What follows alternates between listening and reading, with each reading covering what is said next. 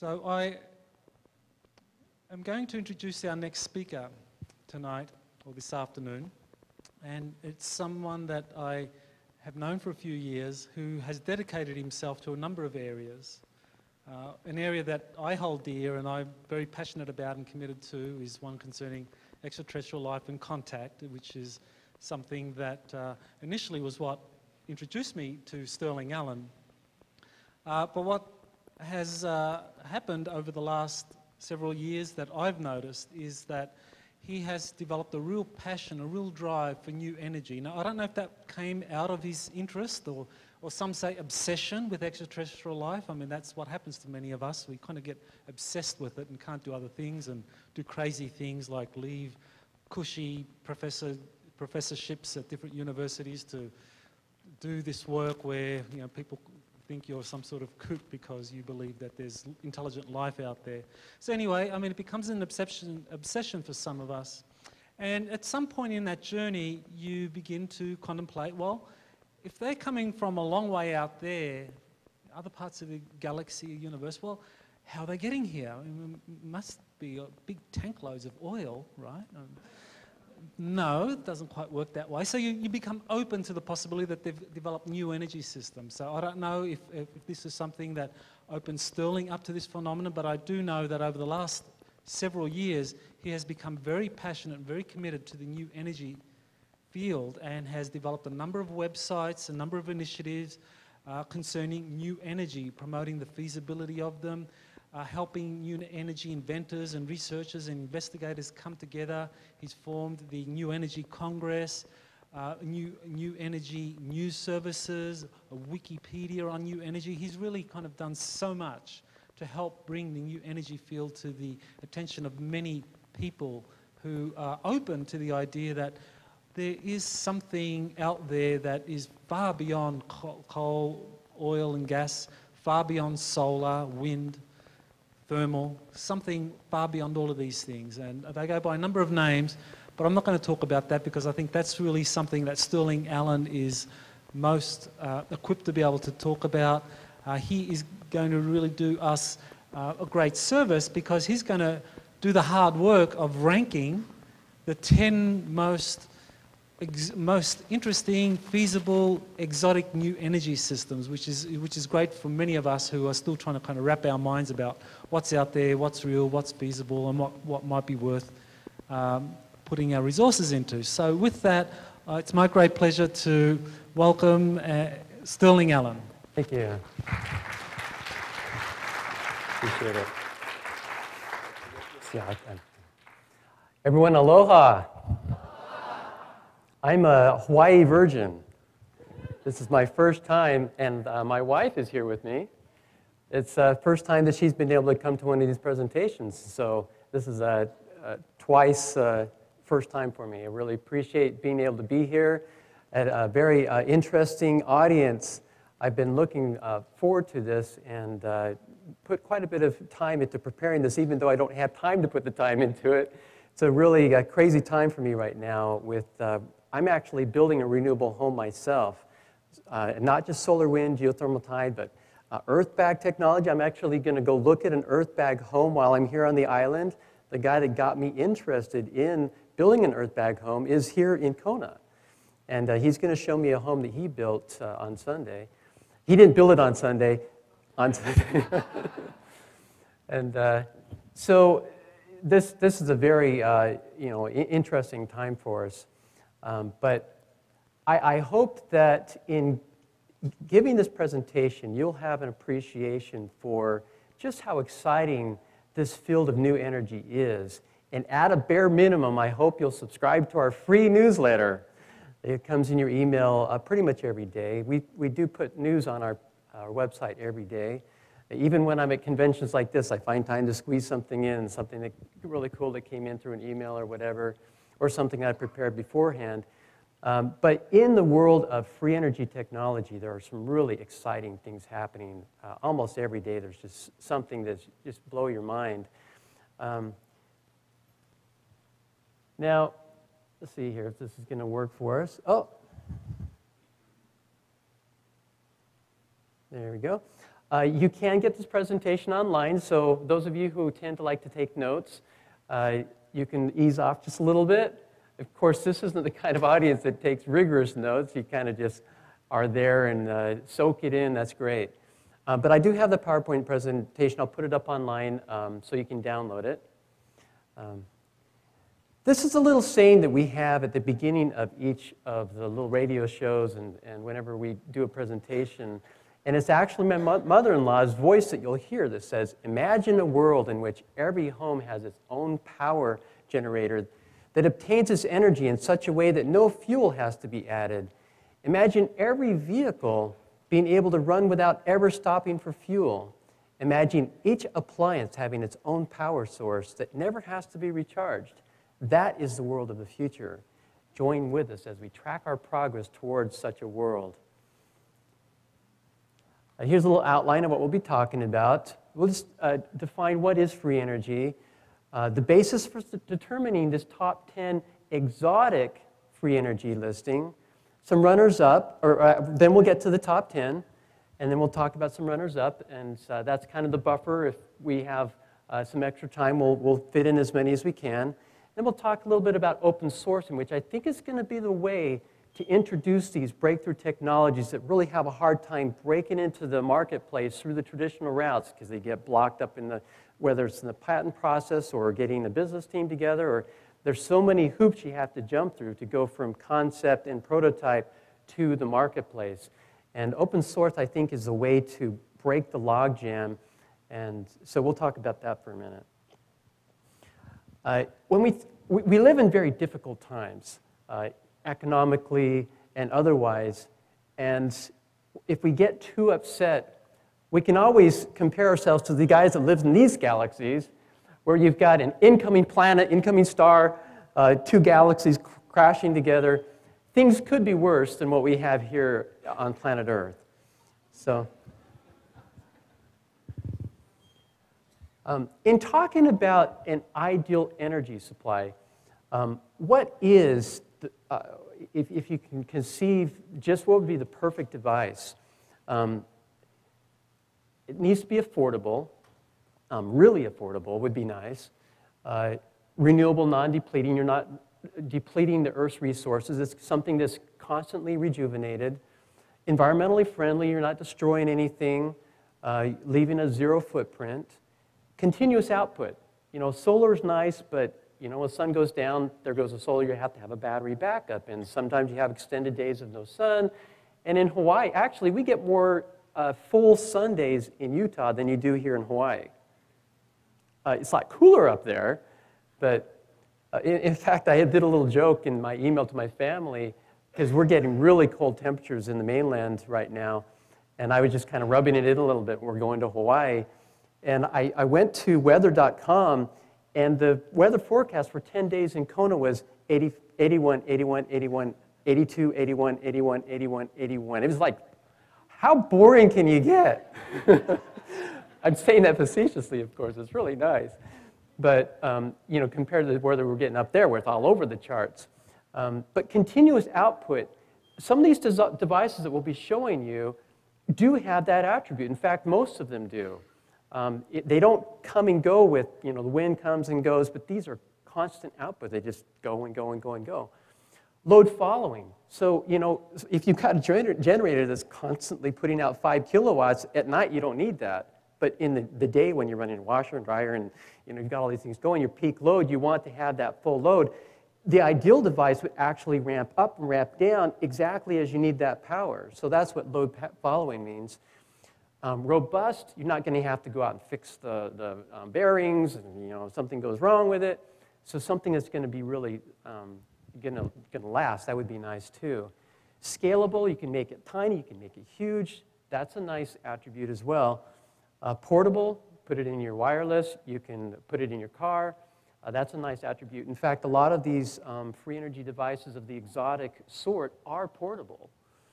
And by the way, my little key, you'll see this slide quite a few times as we go through the top 10. After each of the items, we'll show this slide and we'll put in bold the attribute which that particular device has as a strength. And in italics, that means it's kind of a weak point. We'll get down there in a second on this one.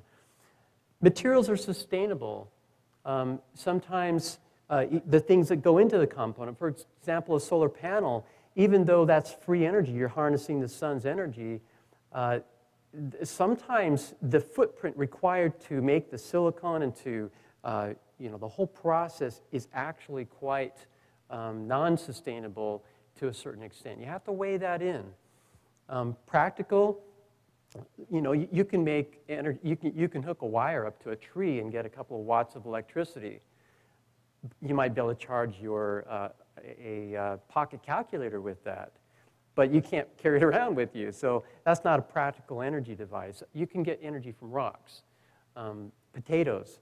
You can make little batteries out of potatoes, but it's not practical because for the free energy device needs to be something that's going to be useful. And then the reason I put this strong team in italics at the bottom as a weak point for free energy devices, and this is actually the appeal that I want to make to this particular audience. Very often, in fact, I think my next slide, no, not yet. Very often in the free energy world, people tend to get really exotic. You think outside the box. You tend to be somewhat of a loner. As a kid, you really didn't fit in, so you don't develop the social skills, and you tend to not really fit in. And so these inventors not only think outside the box, but they act outside the box, and it's hard to get a business relationship with these guys. If you don't look at them exactly the right way, they get the wrong impression, and then they're getting upset with you, and then they want to go talk to the next person. And it can really be really difficult. They become their own worst enemies. In fact, we could have a presentation sometime might be the top 10 most own worst enemy inventors who have shot themselves in their own foot. And that actually would be the case with many of the technologies you hear about. That's why they don't make it to market, not because the men in black show up and threaten them with a bazooka, but because they can't get along with the people that want to help them. I find that is the primary obstacle to bringing new technologies forward. And that's why an audience like this that is already outside the box in other areas, and maybe some of you have some extra money to throw around, you have the understanding, you know how to relate to these people because you're outside the box too. Most people with lots of money are not really outside the box, and so they don't understand the language and the mentality and the thinking of these guys who just want to help the planet. They don't want to, or some of them want to, well, anyway. The idea is that strong team is a weak point on exotic technologies, and that is one of the reasons why we haven't, after hundreds of years of some of these things being around, the Tesla technologies, that's why we don't see them in the marketplace yet. It's not because they're not viable, but because of that last point. And I think we're at a time when we're going to overcome that obstacle. We're going to start seeing these technologies finally make it. And the technologies we'll be featuring today are some which, many of them we could see this year. Some of them are already out there, are available. You can actually buy the plans online and put one in your car, for example. And so these are things which are really, they're real, they're here, they're now, they're going to be coming in the next year, 2, 3 years. When people say something's impossible, that's when I start getting interested. The higher the eyebrows go on the college physics professor's eyes, the more I think, oh, this is, if there's a working prototype and it violates the laws of physics, that's when we get really excited, in our news service, Free Energy News. Yeah, we cover solar, wind, geothermal, tide, the typical stuff, but we try and focus in on those exotic things that are really pushing the envelope. It's not perpetual motion. You'll find inventors that think they've invented a perpetual motion machine. If it's working, the energy is coming from somewhere. It's harnessing, whether it's coming from zero-point energy, whether it's the Earth's magnetic field, whether it's the flux between the Earth is going around the sun and the Earth and the moon are magnetic bodies. You've got massive flux there. We understand tides.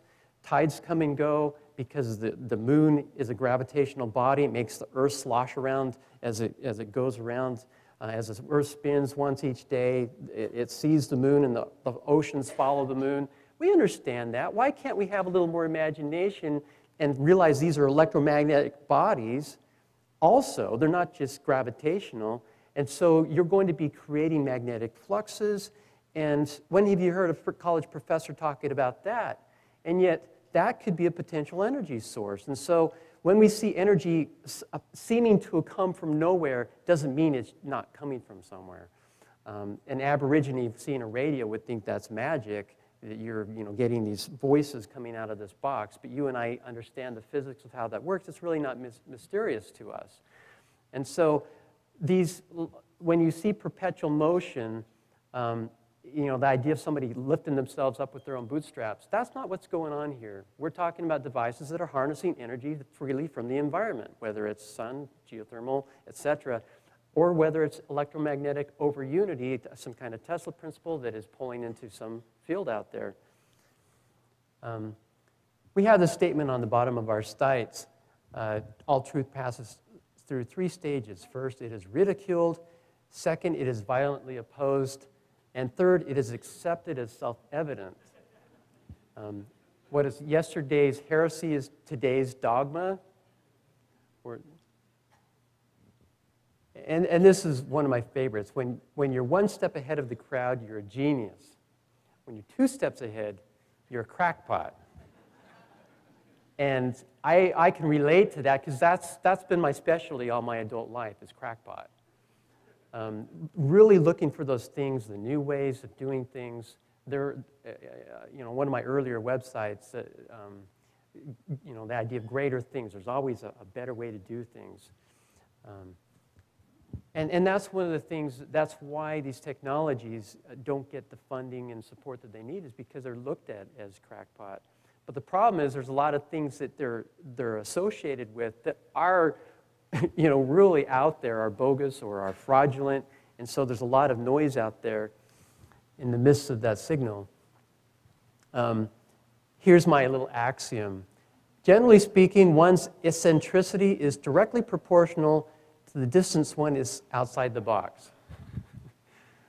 And mavericks, because we talked about that earlier, they're outside the mainstream, they don't get the social skills that other people get. You have interpersonal conflicts are the greatest impediment to progress of exotic technologies. And this phenomenon is not just true, you can relate to this, it's not just true of energy, it's true of alternative health, it's true of alternative psychology, of homeschooling. Whenever you get outside the box, you'll find that you start associating and gravitating toward other things. And this phenomena holds true in all of those. So again, here's our list that we're going to be looking at the ideal technology. We live in an exciting time. The cost of energy of fossil fuels is going up. Of course, recently we had this little dip. Meanwhile, what we're seeing is in renewables, the cost is going down. And we live in a time when these two curves are going to be intersecting. Even now, utility-scale solar and wind technologies are on a par with fossil fuel, natural gas prices.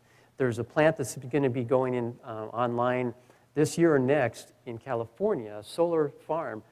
Is going to be, I think, 2.75 gigawatts, which is the same output as Hoover Dam, at a price cheaper than Hoover Dam or fossil fuels or natural gas. And this is a solar technology. These huge wind farms that you see are generating electricity at a price comparable to what you can get from other sources. And so these curves are starting to intersect. The technologies we'll be talking about today, though, could be 1/10 the cost of what you're paying for electricity right now. Once they're finally perfected and they've got the bugs worked out, you can get economies of scale going, you can make one of these things, and you can make energy completely affordable for everyone on the planet, and you get rid of the grid and the control that these guys who are racking our planet with problems are able to control us with the ability to control power and our purse strings and whatnot. Just think, if you don't have to stop for fuel, when you're driving your car. If you don't have to pay the electricity for your house, you don't have to worry about your house getting too cold because you've got this really cheap energy generator in your garage. The entire spectrum of societal infrastructure and the way we deal with one another will be changed.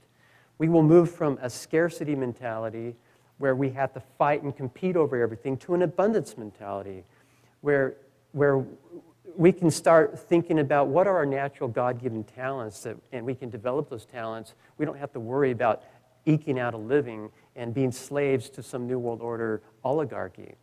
That's where we're heading with, and free energy will be one of the drivers that will introduce on a technological basis both the technology capability to live in that world, and it will help foster the enlightened thinking of independence and individual responsibility and not depending on a central authority. So when we say free energy, we've talked about solar, wind, geothermal, tide. Those are free energy sources. You don't have to pay for the sun. You don't have to pay for the wind.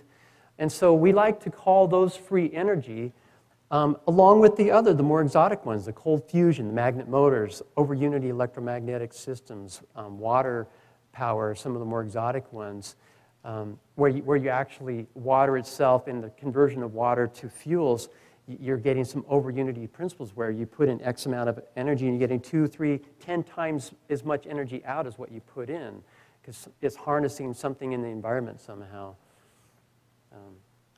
Here's a longer list of energy technologies. On the left-hand side, the conventional technologies that you hear about, and on the right-hand side, some of the more exotic ones. And we'll go into some of these in detail in talking about, and I should tell you in my selection of the top 10, I use a little bit of bias in trying to get a cross-section of different kinds of exotic technologies.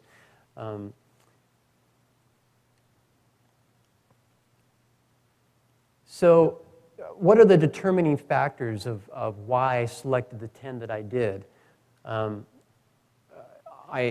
I've been in the field of renewable energy, as Michael was saying, in a focused manner for about almost 8 years now. Coming in May, I think, is my anniversary. It will be 8 years that I've been totally immersed. When I say immersed, I'm not talking full-time job. I'm talking about eating, breathing, the time you wake up in the morning to the time you go to bed. Ask my wife. You know, this is something I'm very passionate about. And so before that, I was as passionate about, you know, looking at codes in word studies and looking at geopolitical things and studying conspiracies and, you know, the 911 thing. I've been a maverick all my life, and so I would present to you that as a credential of why I'm qualified to look outside the box, because I've been outside the box all my life. And even as a kid, my dad had a solar stuff going with on at home. My mom was making fruit leather when I was a kid, drying fruit out in the car where it's nice and warm. I mean, you can buy the stuff she used to make for us as a kid, and I'm 47 years old, so you know she was 46. Don't want to get myself older sooner than I need to. Anyway, so I'm a maverick. Free Energy News and Directory Service. If you go to freeenergynews.com, that's a website that I've had up for a long time, covering the field of free energy on a daily basis. People are sending me really great stories, and so you know, I'm digesting this stuff, looking at it, culling it through, trying to find the best things and featuring those things in our news. On any given day, I would say that, you know, if I'm putting 4 stories in the news, I skipped over 10 that I could have posted, and I had to just kind of make a judgment, a triage, so to speak, of, you know, what am I going to spend my time making a news bullet on? And so that process helps kind of get the gears going, the juices going. I'm the free energy newsman on the planet, basically. You know, when people think about, you know, we have a kudos page on our website of, you know, what's people have said about our service, and people are calling our news and directory service the best, bar none. There's some other services that are really good. You know, some focus in this area, some focus in that area, but in terms of covering all things exotic free energy, we're it. Okay, so that's another thing to present to you as, you know, where I'm coming from in presenting these top 10. The New Energy Congress I founded 4 years ago in November because as I was looking at all these technologies, it gets overwhelming because there's so many bogus things out there, and there's, you get tripped up by things, and I wanted to have a body of people that I could pass these things by, say, hey, what do you think about this? And somebody could say, hey, well, I went and looked at that one, we tested it, and here's what our results were. So we founded this body. It's an international body of people who, like myself, have a passion about free energy technologies, and I can pass things by them. And we've come up with a top 100 clean energy technologies listing. Top100energy.com is a shortcut to that. And in that process, we look at conventional as well as non-conventional. It's an even playing field. And so most of the stuff that's in that listing, because one of our criteria is credibility and how far along how far along it is in its development. And because of the credibility factor and the verification factor is very evasive on these more exotic technologies, they don't make it into the top 10. Most of the top 10 technologies, exotic technologies that we'll be talking about today, are not in the top 100 listing that we made as the New Energy Congress. And so this is kind of this is an outside the box from the clean energy world type of listing. Another criteria for establishing ideal energy devices, we'll get onto that in a second, of how do we decide what is going to make it into the top 100. I mentioned earlier that I'm building my own home and integrating some of these new principles. And so I'm very personally invested. I'm going to have an off-grid home. I've got a wife and 4 kids to support that I can't have freezing in the winter and getting too hot in the summer. And we've got to be able to survive in this thing. If we have a societal meltdown, which is a possibility for the United States in the foreseeable future, that we could have real meltdown, we want to survive. We want to make it through. And so I'm very personally invested in having a system that's going to work in our home, and we're building it right now. So I think that's another credential I would present to you as why you might want to pay attention to this list of top 10. And then I should mention, just in terms of on a negative aspect, I am personally invested or directly involved in many of these top 10 technologies we'll be talking about. So there's some personal bias involved. I like the guys. I've received donations from some of them. In fact, my wife is here because one of these guys that we'll be listing as a sponsor paid for her trip as a sponsor, Green Power Inc. It's a waste-to-diesel technology. It'll take municipal waste on the input side, and on the output side, you get high-grade diesel, better fuel than what you can get from fossil fuels that burns cleaner. Pretty good technology, and that was the sponsor for my wife getting here today. Here's just a little blurb on our intentional community that we're doing. We're building our own home. That's the kind of artist conception I drew that. We had a guy from a French television station come and do an airing at our house the other day, and I whipped that out. It's kind of a half kidney bean shape. It's going to have a kind of a concrete roof, earth bag walls on the front and back, solarium along the front on the south exposure. The backside is going to be backfilled, so we use the Earth's temperature, the constant temperature of the Earth, so we're not heating and cooling against outside temperature. We're heating and cooling against 55 degrees in the floor and on the back wall. We'll insulate against that, but we're insulating against 55 as opposed to 106 in the summer and negative 20 in the winter. And we'll use compost toilets, so we're not going to have any black water. We're recycling all our water. We're going to do rainwater capture, have cisterns to collect the water in. We're going to have solar panels. Part of that is to make the county happy. They're going to want to see something conventional. Meanwhile, we're going to have a shed in the back where one of these people in the top 10 is planning on giving us one of the technologies to power our house with. Okay, so the solar panels is window dressing. To just fake them out, and I can't tell you which one. I wish I could. That announcement will be made in the future. we do have a community of people who are wanting to build houses like this. safehavenvillages.org is a shortcut that will take you to our wiki website, PES Wiki. Okay, we've talked about the New Energy Congress. Here are the criteria that we use in the top 100. It's a little different than the criteria I'm using for these top 10 exotics. We've gone through some of these. Oops, excuse me. The environmental impact, affordable, credible. Credible is one of that I'm not using as heavily in this top 10 exotic listing because credible and exotic usually don't go together. And implementation, politics of science, that's this whole idea of inventors that can't get along with the business people and the legal, et cetera. That's something that we weigh heavily, and that's why a lot of these top 10 exotic technologies don't make it into the top 100 because it's too hard to work with.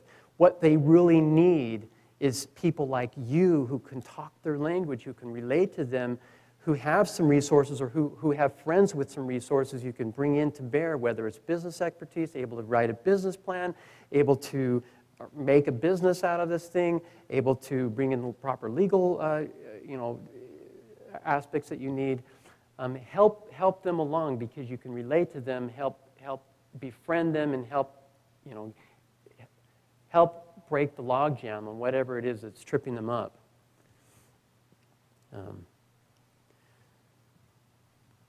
Okay, just really quick, here's the top 10 of the top 100. It's not the top 10 exotics that we're going to be talking about today. In fact, none of these, I don't think any of these top 10 from our top 100 listing are making it into the top 10 exotics. There's the Stirling Energy System, which is a big parabolic dish that focuses the sun onto a Stirling engine, which is an external combustion engine system.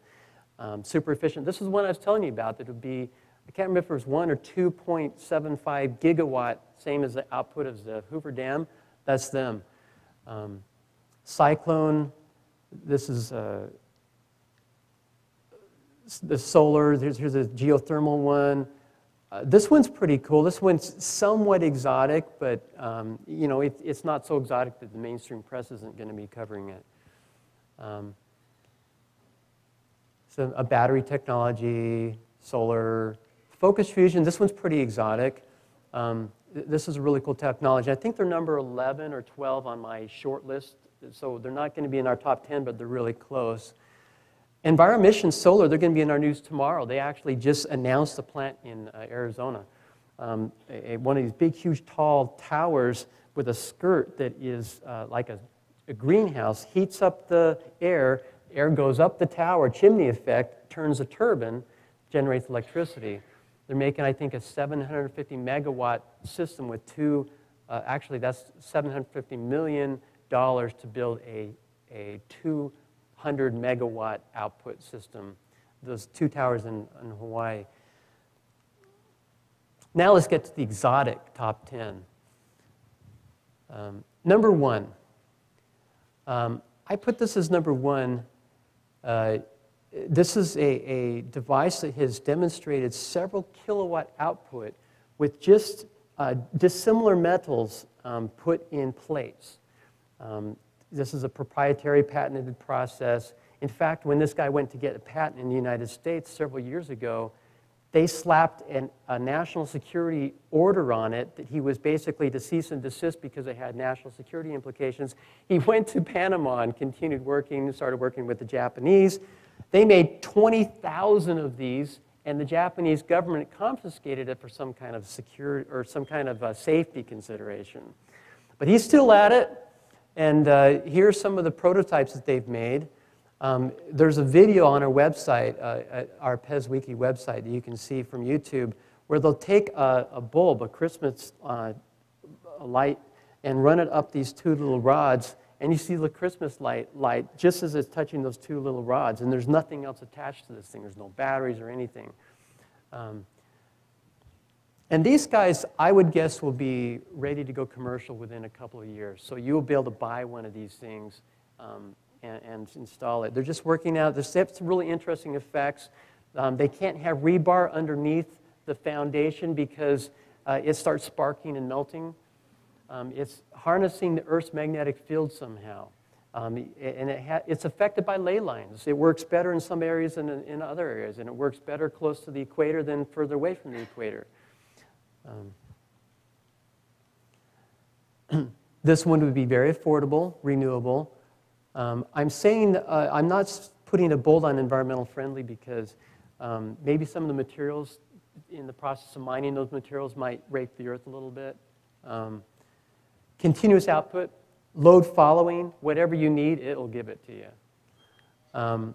Robust, low maintenance, scalable, up and down, no problem. Portable, it might be problematic because it follows ley lines, and so you might have a higher or lower capability. You're driving down the road, it might interfere. You have to keep them like 30 feet apart from each other, and if you're passing by a car, all of a sudden you lose power. That's not going to work very well. So it doesn't get a bold on portable. Strong team, they've got a really good team. They've actually got some really good investors. You've heard about these guys most likely, Storn. In fact, I meant to look at their website. They actually started their second demonstration today over in Ireland, where they have an electromagnetic system that allegedly puts more energy out than what they put into it. And they actually started with a magnet motor technology. They were supposed to do a demonstration back in 2007. July 4th is when they launched that demonstration. Big to-do. They did a big press release, and then the thing didn't work.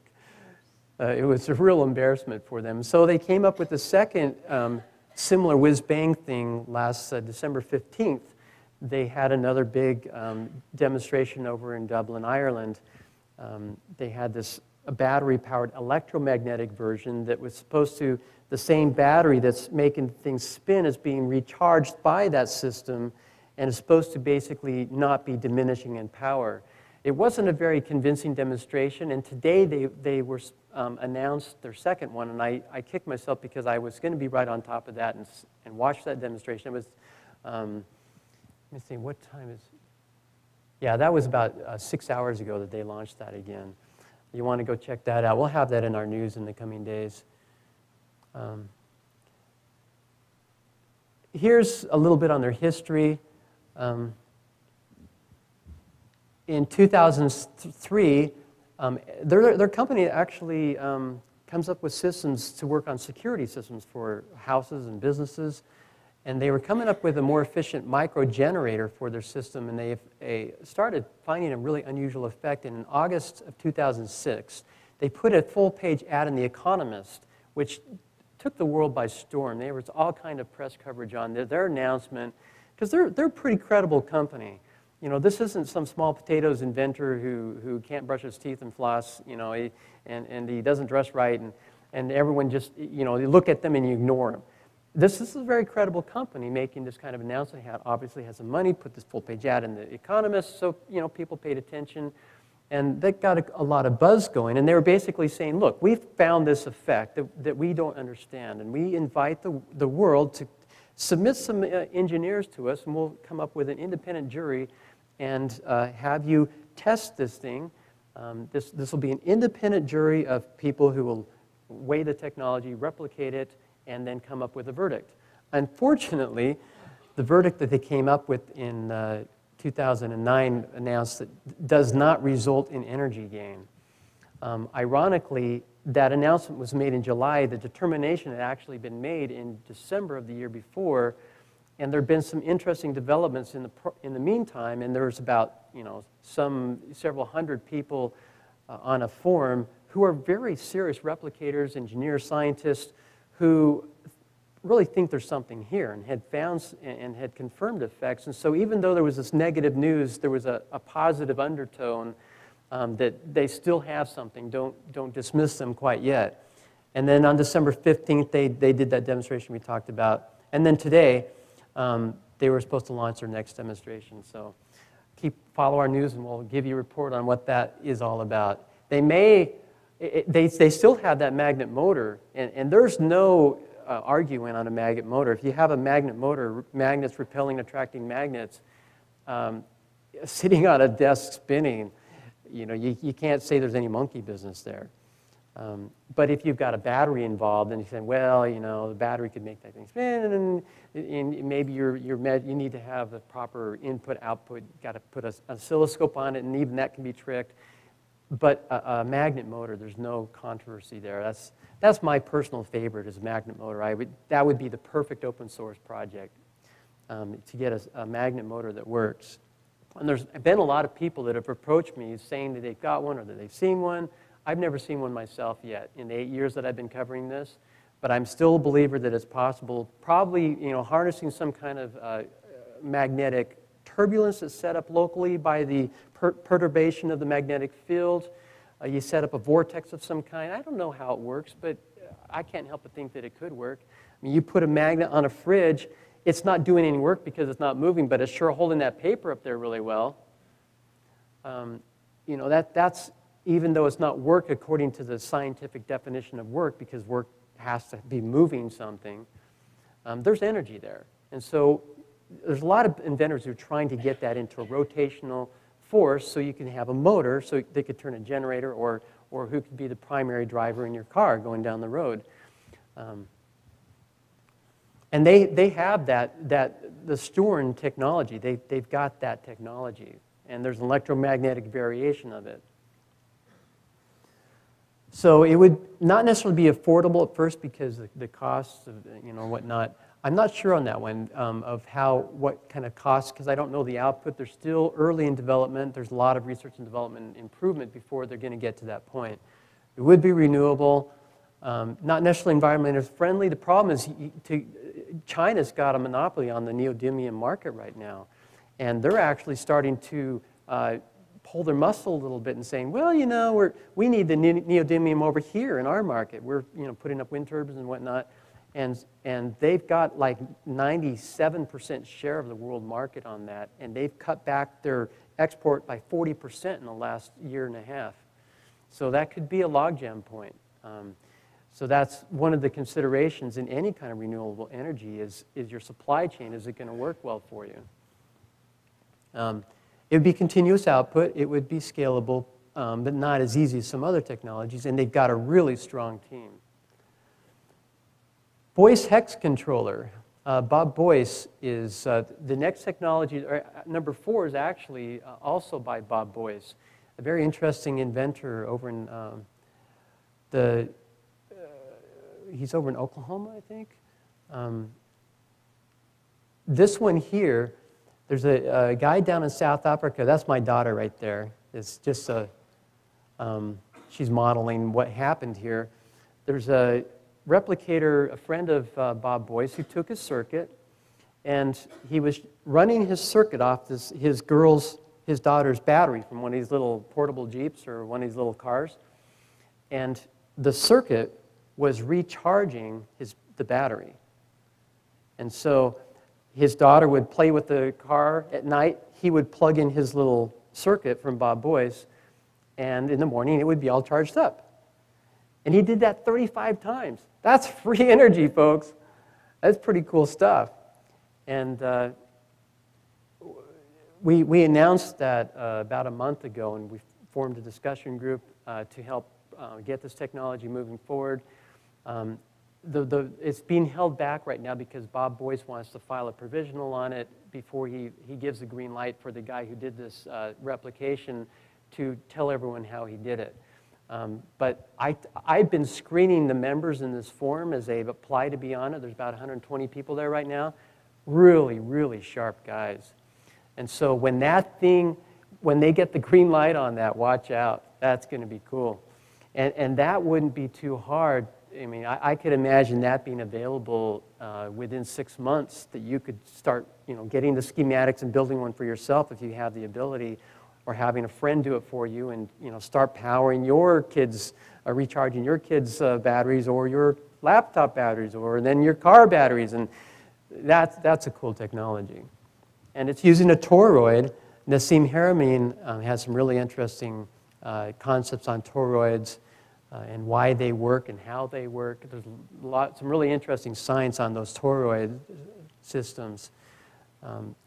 This next one, notice how many things I have bolded here. Affordable, the whole list except the last two. Practical and strong team. They have a pretty good team.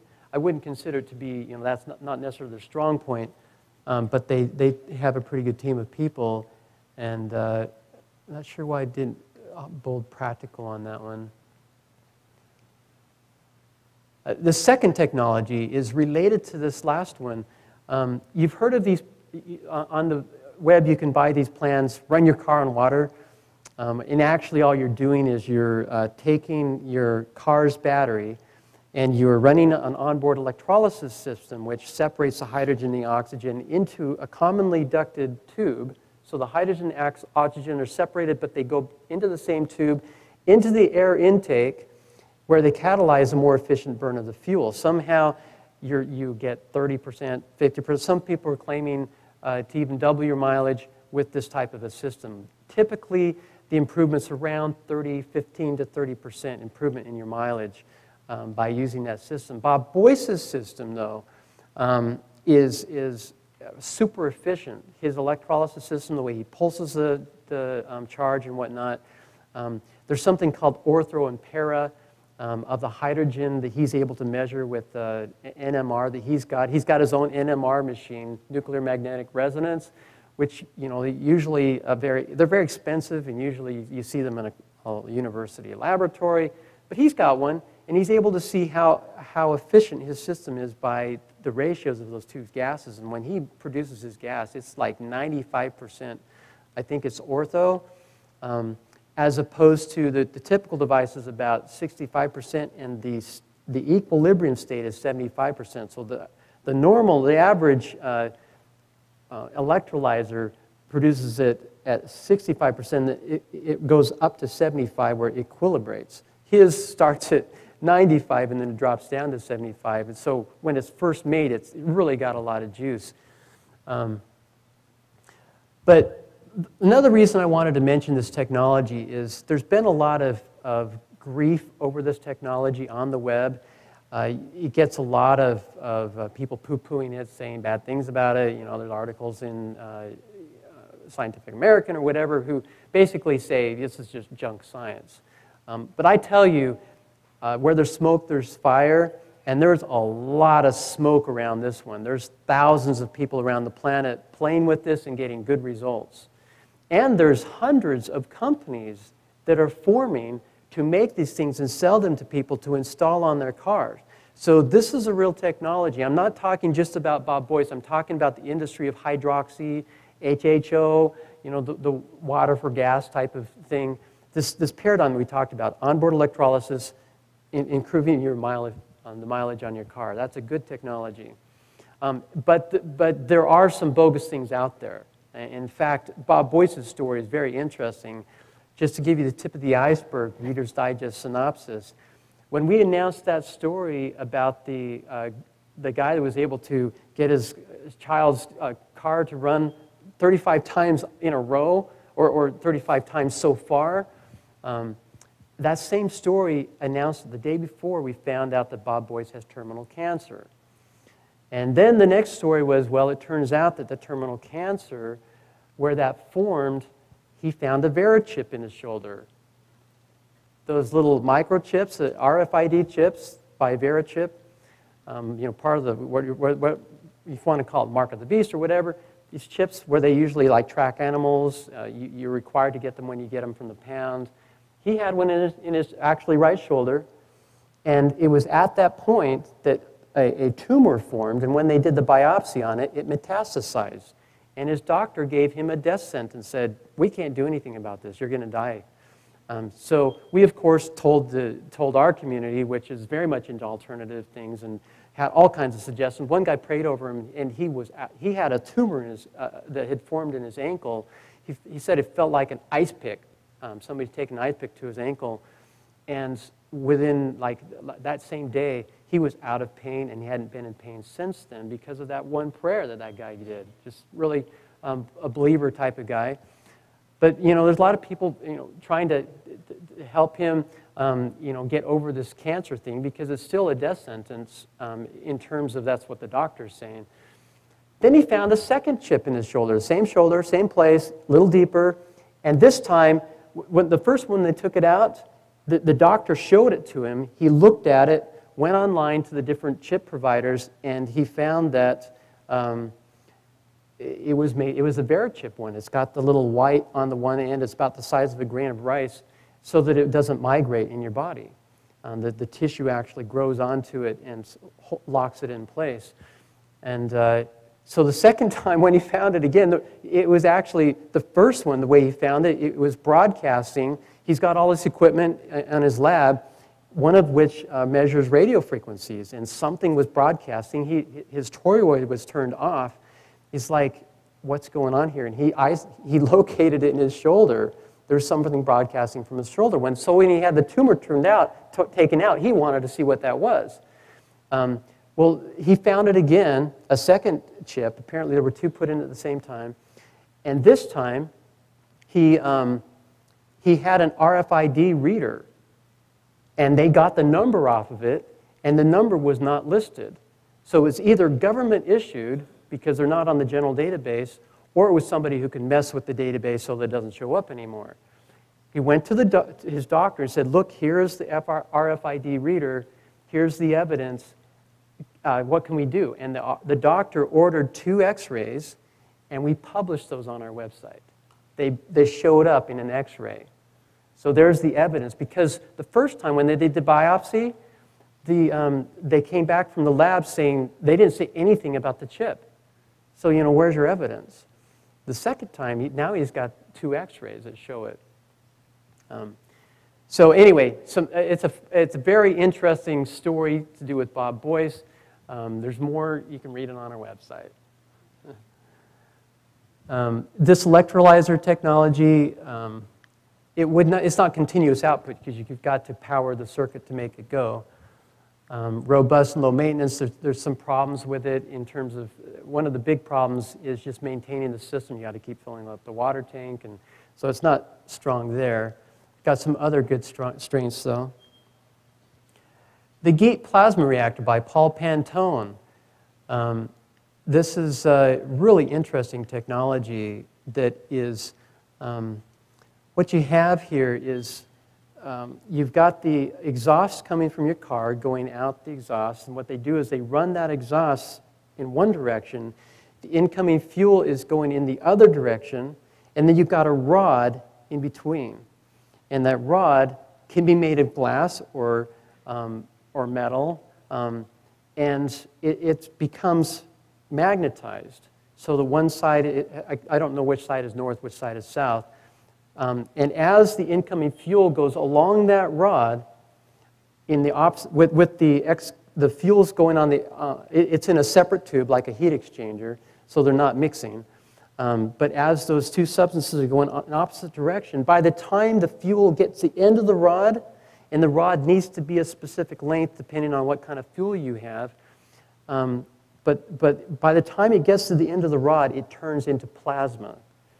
Now what plasma is a fourth state of matter, and let's go to another technology to talk about plasma. This is a very mainstream technology. Plasma arc technology, they use it in waste to energy, where you take municipal solid waste on the input side, you hit it with a high electrical charge, and whatever molecules you have break down into their elemental form. So if you have H2O, it comes out as O and H.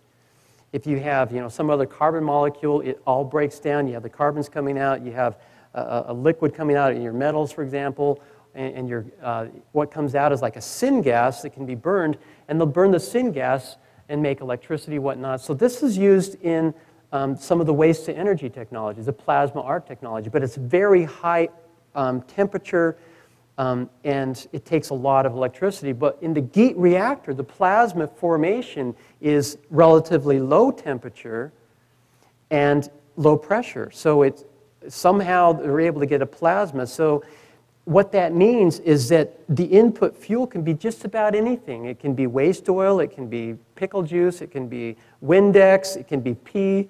Whatever you want to put in the front end, what comes out is syngas. And the syngas, also there may be some electrical things going on, because when they run that into the engine, it doesn't explode, it implodes.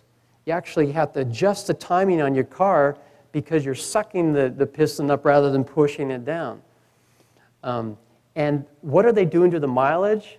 We're talking 3, 5, some people reporting 8 times the improvement on their mileage by putting a GEAT system in the car. And when Paul Pantone was incarcerated in Utah, an hour away from where we were living at the time, at they call it the State Mental Institution in Provo, Utah, because he was saying he could run a car on water. And they told him that as long as you're saying that, you're not going to get your meds for your pain relief, you're not going to get your medical care for your broken foot, we're not going to do anything for your teeth. His teeth fell out while he was there. He was there for 3.5 years. They didn't even tell his son that he was there. His son was trying to find him, says, no, he's not here. When his situation was found out, his son finally found him, started publishing, started doing interviews with his dad, started putting these on YouTube, and a legislator in Utah got wind of this and said this couldn't be happening in Utah. And a few days later, Paul was out of prison. He's now in Oklahoma, and he's teaching classes. And you listen to him on these shows when he was in the mental hospital. He doesn't sound like a mental patient. Very cogent, completely clear, as clear as you or I talking. Very, this is, he does tend to be a big talker. He does tend to exaggerate, but man, is he fun to listen to. And he teaches these classes, week-long courses. PhDs come for an intense week-long class to learn how to do this technology, how to optimize it. You can buy, when he got out of prison, or out of the state mental hospital, he actually posted his plans for free on his website with a license to make 1 unit. So you can go and you can download the plans, you can make one for yourself, make one for a friend. If you want to do more than that, talk to us, license it, he says. But he basically, gave the plans away, so to speak. Before that, I think he was selling for like $250 on the Tesla Tech website. He was on Coast to Coast talking about that, Coast to Coast AM, the day he open sourced that. Not open source, he was giving the plans away for free, 1 license to build one. Really interesting guy and technology. Affordable, environmentally friendly, load following, portable. Strong team, I give him a weak point there because there's been some problems with just developing a coherent, a team that is really robust. But that could change, get some really good people around him that aren't going to try and steal the technology, who can work with him, not against him, or separate from him. Massive yet tiny engine, Rafael Morgado. Good friend. He has this technology. Here's this illustration. Here he's standing next to an engine that his engine replaces. That thing right there. And the reason it's able to do it is because as this thing goes around one time, there's like 21 cycles going around there where these little clappers go back and forth with the input, output. And so you have massive displacement in a little tiny area. And he had, for quite a while, well, he still has an air compressor-powered unit, but before that, he had a diesel power unit that was running on diesel fuel.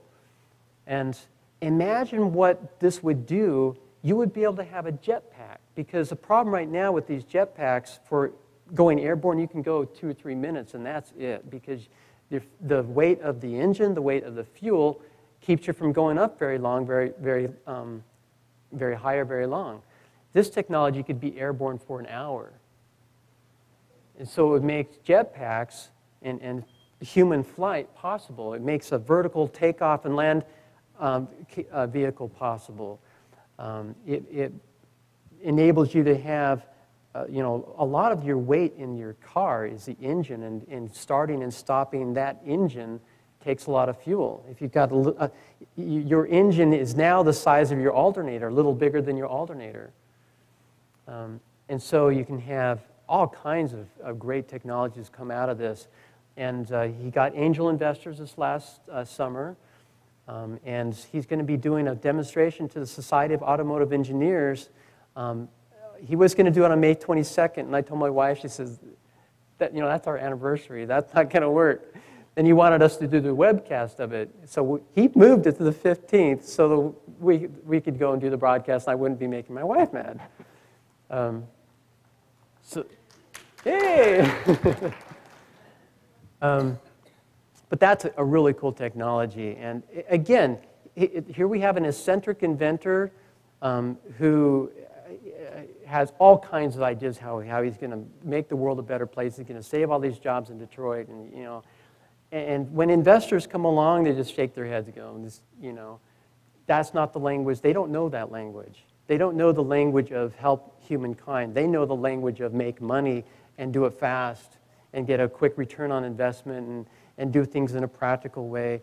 And so, he's had a hard time finding the right kind of money people, but he has found some. And by the time of that demonstration on May 15th, he's going to have, he plans to have a 5.5-inch diameter motor that can power an unmanned aerial vehicle, could power an ultralight, could power a small car.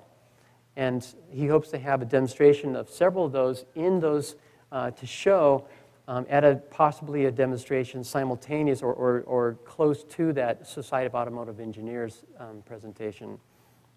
And the reason I have this one on the exotics list, even though you might think it belongs more in the mainstream, because mainstream has not given him the time of day. I mean, they paid him a little bit of attention, but because, he's running it on air and, it's just too much of an exotic personality. If he's my friend, he's exotic, and I should tell you that you think this is cool, he's got stuff that is like 10 times cooler than this. That he's told me about, that he's done with this technology. He's actually run stuff on this kind of, some of the things he's told me is amazing. So this is the guy to watch and help if you have the ability. Magna Coaster, another eccentric inventor. He was on, what was it? There was some kind of a Canadian show. It's kind of a reality series. And he goes in there wearing a T-shirt that says something like, make physicists mad or something like that. Here it was supposed to be a professional presentation, and it was just really funny, this whole eccentric thing. But one of the guys there took him serious and has given some funding, and he's got this technology, an overunity system, where you're getting, oops, wrong button. Somehow he's able to get more energy out than what he puts in. And he was hoping to have these things in production last February. There's been just one little thing, well, I got to do this, got to fix that. The capacitor is too big, we got to get a smaller capacitor. And just one thing after another. And that's the case whenever you're rolling something out. But this guy is taking orders and plans to fulfill those orders, and it looks like it's a legitimate technology. Again, on all of these, these are high-risk things because, even if the technology might be real, the inventor might be hard to work with. And that makes it high risk. If you invest time and money with this thing, you might not get anything for it because he might end up deciding he's going to build this thing instead, and then he's going to build this thing, and then you can't get him focused. It's hard to work with some of these people. This one would be portable. Continuous output, environmentally friendly, not load following. Plasmerg, another good friend, John Rohner. He has a technology that, this is cool. A noble gas is, the periodic chart. You've got the gases over here that don't react with anything because they're happy with, they have all the electrons that they want. They don't need any more, don't need any less. They're inert, they don't react. And they take these inert gases and they go into a plasma state and out of a plasma state, into a plasma state, out of a plasma state, in an internal combustion engine without any fuel coming in. Except somehow the amount of fuel involved, they're able to get like 1 or 2 atoms that react each cycle. So it's basically a nuclear reaction using these inert gases. And that causes the piston to go up and down. Invented by Joseph Papp about 20 years ago, who's deceased. And there's about 4 or 5 teams that are neck and neck in taking this technology forward, and they're fighting with each other, and it's really ugly. Brothers against brothers, Bob Rohner versus John Rohner. They hate each other's guts, and they want to destroy the other team, and it's really sad, but the technology is awesome. And we're talking $13 of fuel would run your car for a year. So basically, you're buying the engine, which is 1/3 the cost of a typical engine. Okay? So your engine is cheaper than a typical engine. It doesn't require any fuel, essentially. That's the PAP engine. And so bet on a horse and get involved in the race. I'm betting on this one. John Rohner, they seem to be really good. But they're, may the best man win, and maybe they stop fighting. That would be what I would like to see. Again, affordable, not load following, would be continuous output. This thing would just run and run and run. You could run a generator with it. Searle effect. Most of you in here have probably heard of this one before, John Searle. This is a guy who is an energizer man. When you talk about his technology, it's like two people, two different lifetimes. This guy had his heyday about 20, 30 years ago. He was flying craft around the planet from what we can understand. He had anti-gravity craft. In fact, the UFOs that you see flying around are probably hijacked from him. It's probably pirated technology by the US government and other governments that they got from John Searle. They put him in prison because he was making more electricity than he should have in his home. So they got him on that. He was powering his own home. They said, "You're stealing it." "No, I'm not. I'm making it." "No, you're stealing it." So they put him in jail. And they planned on just, he was just going to disappear. But he came out of jail, and he's getting a team back together. And he's just about replicated this stuff. This has been over the last decade or so. And so subscribe to this website where you can get access to the back end, see their latest work. I mean, they've got some great replicators, some great engineers involved in this technology. Not only does it generate electricity, but it has counter-gravity effects. And so you could fly to the moon in an afternoon as opposed to several days, and you can do it for the price of a ticket to Tokyo. That's the kind of technology we're talking about here. So the reason I don't have him as number one is just because, he's 85 years old. And he still seems to be really clear and clever and with it. But what happens at that age, and the technology is not fully replicated yet, so there's a high risk factor there. Will we be able to get it replicated before he leaves us? There's some really sharp people working on it, so this would be a good horse to help out in this race. Load following, if I understand right, it gives you what you need when you need it. And it, you could put it when you're in your house. You could basically have a mobile home. Go wherever you want. That would be cool. Geothermal products, cold fusion technology. This is a professor at MIT, Michael Schwartz. Did an interview with him about 2 years ago. He did a demonstration at MIT. They had a conference. Getting two stories mixed up. He did it was at a conference. And for, I think, 3 days continuous, he was showing more energy out than what he was putting in a cold fusion reactor. Cold fusion is a real technology. It got a bum rap at the very beginning because it's kind of like kids playing in the gun closet. Something works, but we don't know how. You pull this trigger, and something happens, but we're not sure. You pull the trigger again, if there's no shell in the chamber, it's not going to go off. And so they were having problems with repeatability at the very first, because even now, it's an evasive technology. They don't fully understand it. There are 2 or 3 international conferences every year on cold fusion, people that are replicating the effect, describing it. Even the US national laboratories have published papers in the last year validating cold fusion as a real technology. Here's some headlines from last year. Nuclear engineering says cold fusion a possible source of power. There's compelling new scientific evidence that the existence of low-energy nuclear reactions, according to a group of scientists. Here's one in American Free Press, Newsweek, Scientific America, EE Times, IEEE Spectrum, which is one of the most respected engineering magazines. All we're talking about, cold fusion is a real phenomenon and has been proven to be something worth looking at. And yet, to talk to the man on the street or the average newspaper, it still raises the eyebrow. Cold fusion is bunk science. It's not. It's not junk science. It is real. And this group, Eric Schwartz's group, is probably going to be the first one to come up with a commercial device that you can buy, put in your home, power your car, or whatever. And they're probably 3 to 5 years away from having something.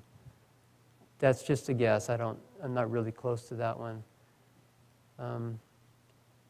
Not load following, but continuous output. I don't know if it's going to be a while before that one's affordable because it's not a really strong output. They're just barely getting over unity right now. But in 10 years, it's like the computer industry. Might be expensive now, but just wait a few years. The price will come down, the things will get smaller. That's what's going to happen in renewable energy as well. That's our destiny. It's already happening with solar, wind, and geothermal. The prices are coming down, becoming more practical as new technologies come forward. When this exotic stuff comes forth, man, all bets are off. That's when the oil interests, that's when they lose their seat in the synagogue, so to speak. That's when they come out of power, and that's when the earth transformation comes forward. You can see why these technologies are going to be an important part of the transformation that we're going through with this whole 2012 thing, or whatever you want to call it. As we go into the age of Aquarius, whatever you want to call it, we are in transformation, and free energy technology is going to play an important role. So that's number 10. Here's our sponsor. I have him as number 13 on this list, and I include him in the exotics because he's had a hard time getting the interest and attention and recognition from the mainstream press. All they've done is rake him through the coals. There are some controversies involved with the CEO of the company. There's some negative press out there. He has good answers for some of it, and maybe some of it he deserves. But nobody's perfect, and you get exotic personalities in leaderships of companies, but they still have something great. This technology, they have a 100-ton-per-day production plant in Pasco, Washington that works. I've been there twice. This facility here, and they're going around the planet. Most of their deals are coming overseas, but this would convert conventional municipal solid waste. You separate out the glass, get rid of the stone because that's just not going to do anything. Get rid of the metals. You can use magnets to pull those out. So 2/3 of your feedstock coming from the municipal solid waste, you break it into smaller pieces, run it into an auger. They have a proprietary process, a catalyst, which they call a nanotechnology, and I'm not sure if it actually qualifies as nano, but this catalyst, which basically takes a million-year process and converts it into a few minutes. Okay, so you take the stuff and it turns into high-grade fuel. It goes into these columns right here where it's separated out. You have the naphthas, you have the diesels, you have your, you separate out your fuels here, gasolines, you get some methane off the top, and you can run your electrical generators. They make about 2.5 megawatts with that plant, one of which they need to run the plant, 1.5 of which they can sell as, to the grid or whatever. And then, again, the fuel coming off of this is supposed to be high quality, better than what you can get from fossil fuels. And so this technology is available now. So if you have a few $1 million and you want to buy one for your city, go talk to Michael Spitzauer. Okay? And again, he's the one that sponsored my wife coming on this trip today.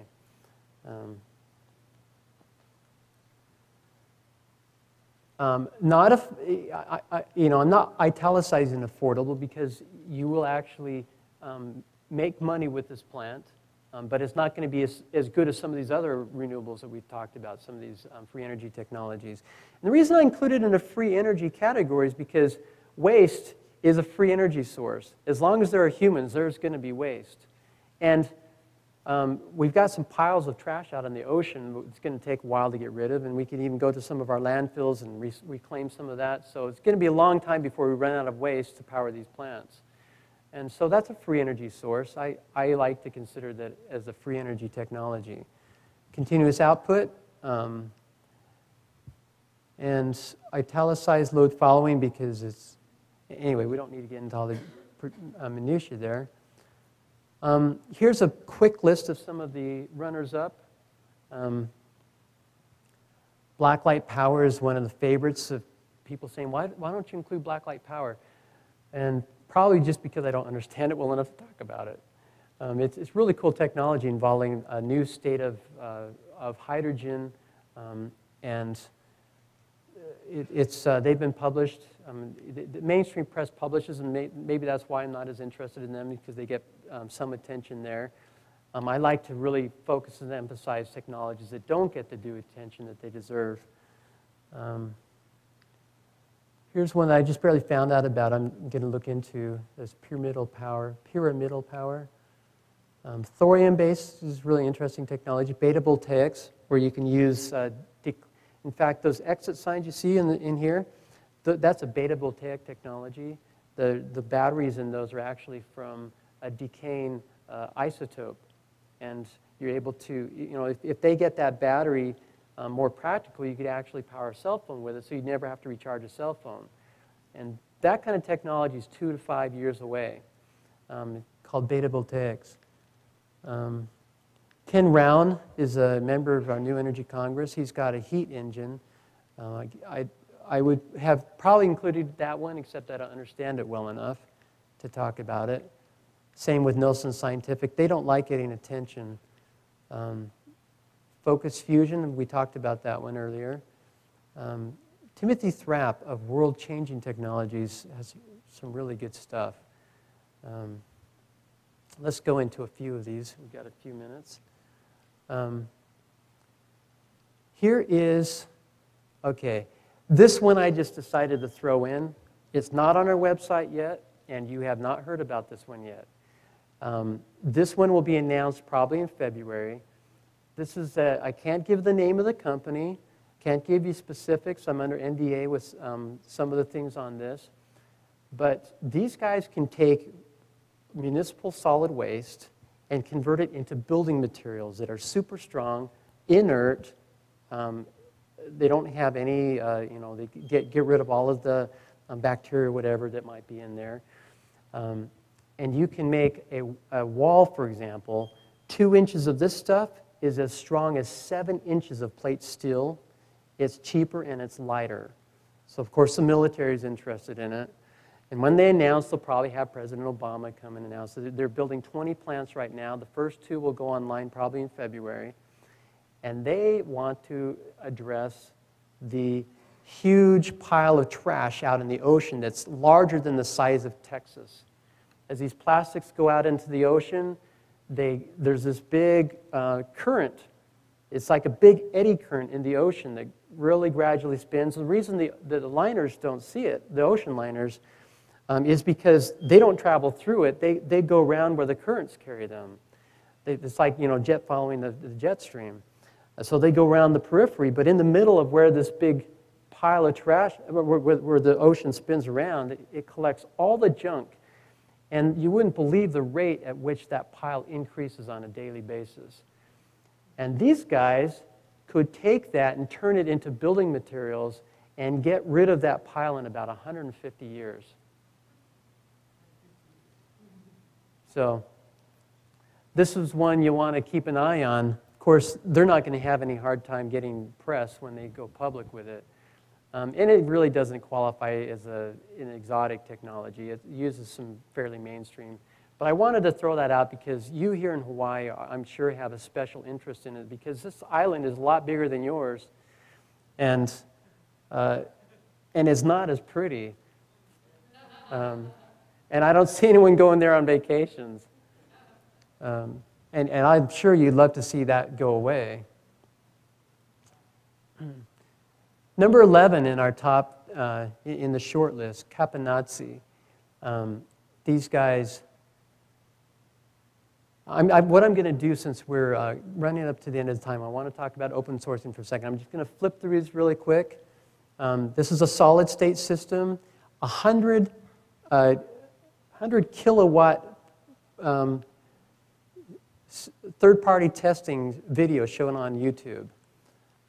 They had problems with one of the people they were talking with, one of the business partners, and so that one is going to be in dicey waters for a while. Here's this Timothy Thrapp's technology.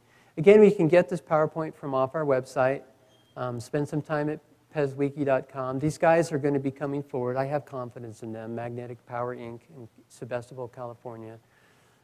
Solid state systems for powering stuff. Blacklight Power, we talked about them. RemGen is one that they don't want me talking about them right now. People are wondering why I still talk about ParenDev. This one's very controversial. It's made a lot of promises, taken a lot of money, and it's slow in delivering product. I actually traveled to Johannesburg to see this one when I first got involved in this stuff, kind of what got me launched. Mike Brady's a neat guy. I wish he would have other people running his company because he's one of those people who thinks that because he's smart inventing, he can also be smart running a company. But I wish them the best. He's got a 300 kilowatt, that's about 100 times what you need to run a house, generator, supposedly electromagnetic system that would be fairly affordable, that would be continuous output, using the magnetic motor technology he started out with.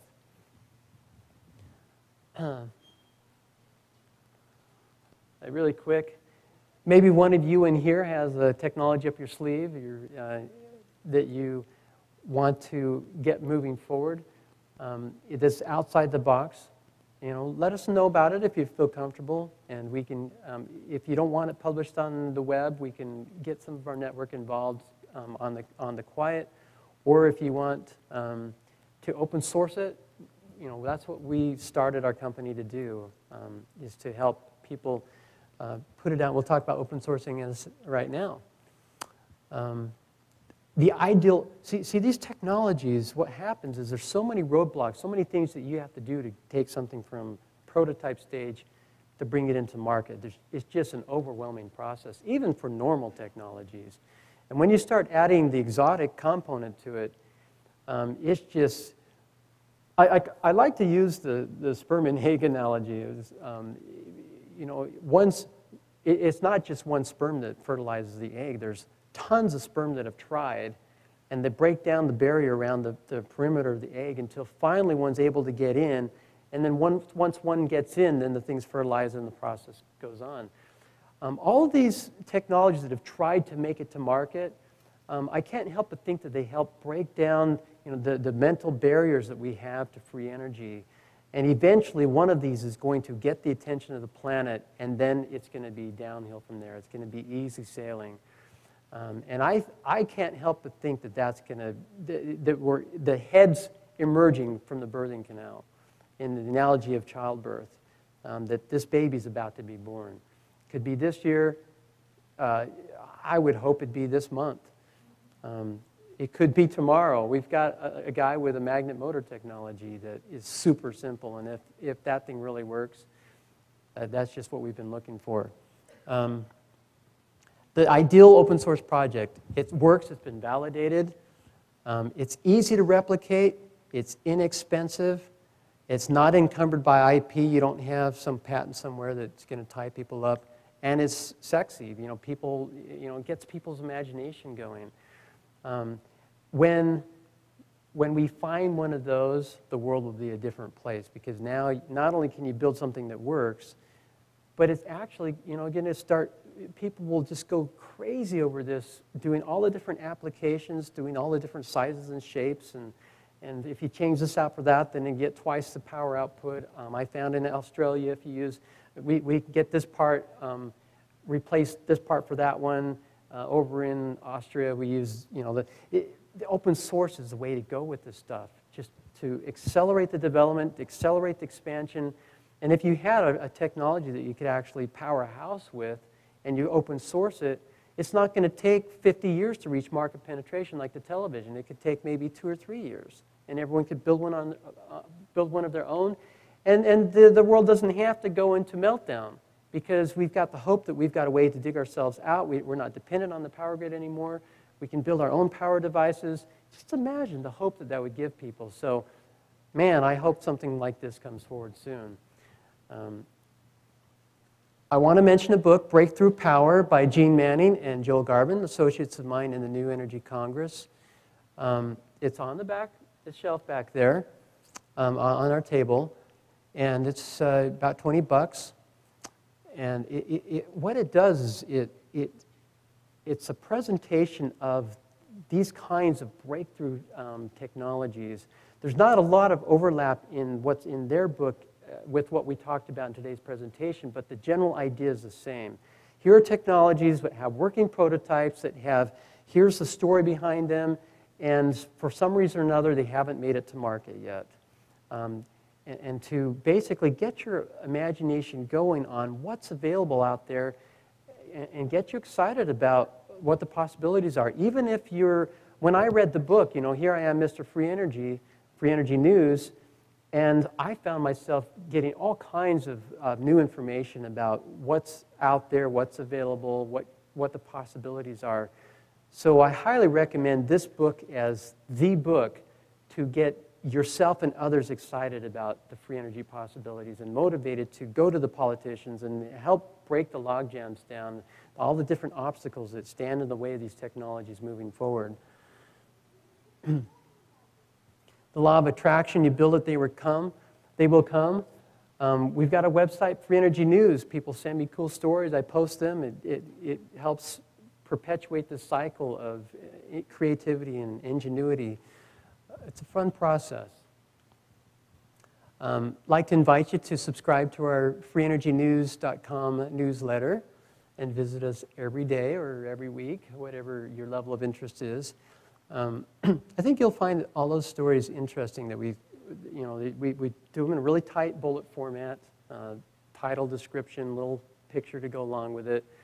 And it'll take you a few seconds each day just to see what's going on. Maybe something will capture your interest, forward it on to a friend. Help us propagate the message of free energy. I want to thank you for listening to the presentation. Here are some of the websites that you can go to get more information. Our PezWiki.com website is the Wikipedia of free energy. It is publicly editable, so you can go in and you can make the changes, correct the spelling error, add something that if you know of a technology, you can create a feature page.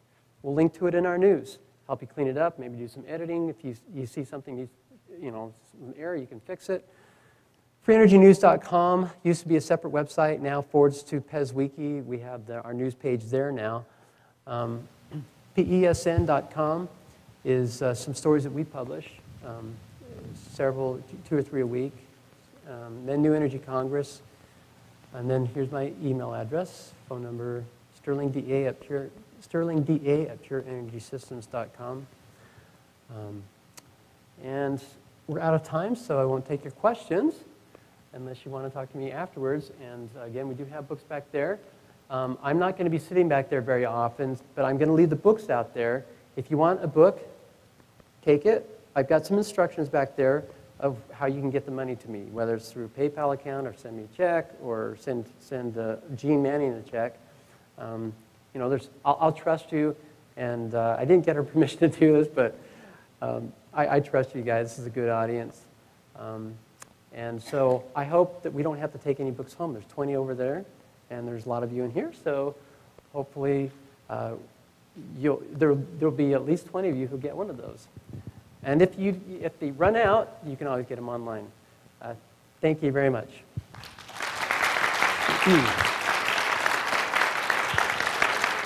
Once again, to make a donation to Sterling, go to his website. Thank you.